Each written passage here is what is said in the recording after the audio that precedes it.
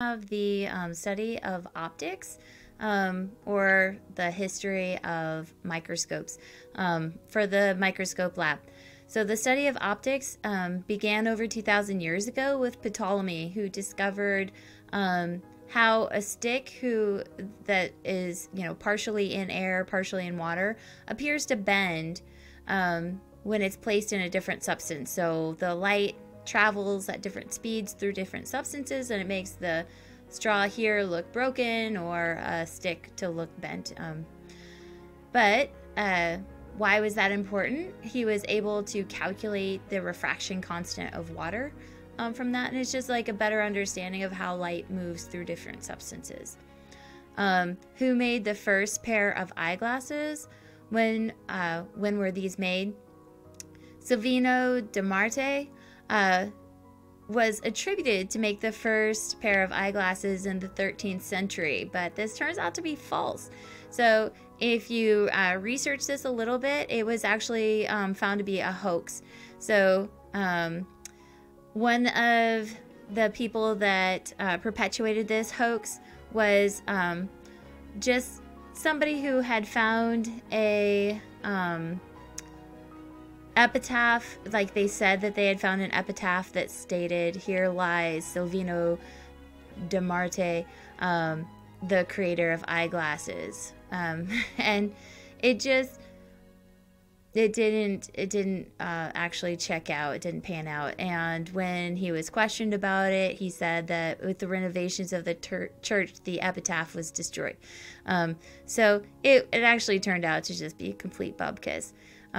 But interesting. So then Roger Bacon is the next person that's more heavily attributed to have actually researched optics and created spectacles. So he wrote the Opus Majus in manuscripts in 1266.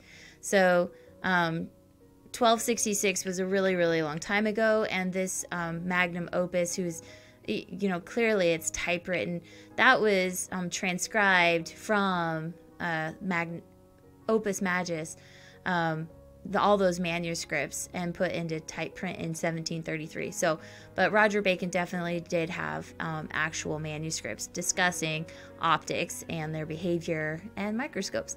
So, and eyeglasses. So, okay. So who first invented the actual microscope as we kind of know it today? It's almost like more like a telescope. Zacharias Janssen and his father Hans. So Zacharias was just a teenager, and Hans was his father, and that was attributed in 1519. But this also is who you know at the time. So Janssen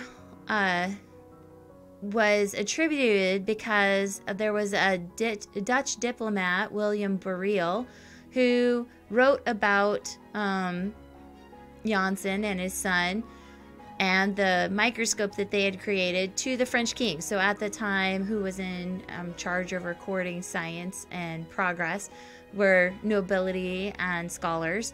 But there was this other guy, Hans Lippershey, who had been in Germany, born and raised in Germany, moved to Holland, and had also had made spectacles, binoculars, and early microscopes and telescopes.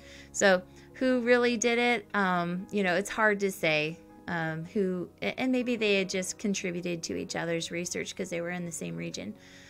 So what's the difference between a simple microscope versus a compound microscope? What it means by simple is just it's composed of just one lens. And an example of a simple microscope would be like a magnifying glass or a monocle. A compound microscope is composed of two or more lenses, and they're connected by a hollow tube. So what we would think of as a telescope or a compound light microscope. Anton von Leeuwenhoek was a pioneer in the building of the first real microscopes in 1670s. And why was Leeuwenhoek so epic?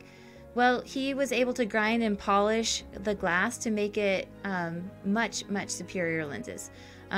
They could magnify up to 270 times life size. And just to put that into perspective, the scopes that are in our lab, which sometimes also seem crappy, but they can magnify up to 1,000 times life size. So 270 times is pretty amazing for that time period. But again, it was 1670s. So, but what did he see? He was like one of the first scientists to actually see bacteria and yeast and small eukaryotic organisms swimming in the water, like pond water. So he called those microbes animalcules, and he watched blood moving through capillaries of fish tails. He actually was one of the first people to ever look at human sperm and dog sperm underneath the microscope as well. So he was looking at cells. But Robert Hooke was around the same time period. He published his first work, Micrographia, in 1665. And he recorded lots and lots of fantastic images, hand-drawn pictures and diagrams while he was looking at different cells. So, you know, like we do cheek cells and stuff like that in the lab oftentimes, not during COVID, but, you know, most of the time. And they do look kind of like empty space. Like you'll see maybe a nucleus, but you don't get to see everything else going on.